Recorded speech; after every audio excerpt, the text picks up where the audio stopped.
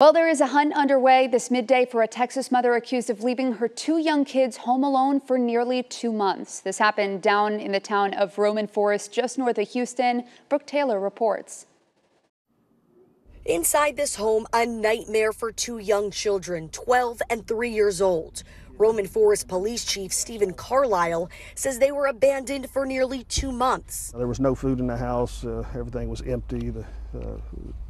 There was some dry beans and some spices is about it. Their mother, Raven Yates, left them in late September, he says. There's been a warrant out for her arrest since December.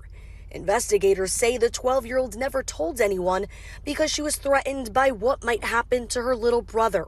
They have different fathers. And she was afraid that her father was going to take her and leaving the 3-year-old by himself. Fearful, she obeyed. She'd call her father, saying mom was working and he would send food.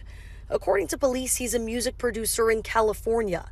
He called police once family members spotted Yates in Mobile, Alabama, where she's from, without her kids. When he got a call from his ex-mother-in-law and they put 2 and 2 together, he caught the first plane over here. Investigators shocked to see how they were living. The officers checked the bedroom of the children and discovered heavy urine odor coming from the 3-year-old's bed. Yates continues to be active on social media, posting to her thousands of followers as investigators work with Mobile police to arrest the 31-year-old's mom. She's wanted on 2 counts of abandoning or endangering a child without intent to return. She hasn't responded to our messages. A 12-year-old cannot take care of a 3-year-old for a long period of time. It's dangerous, especially over a month and a half.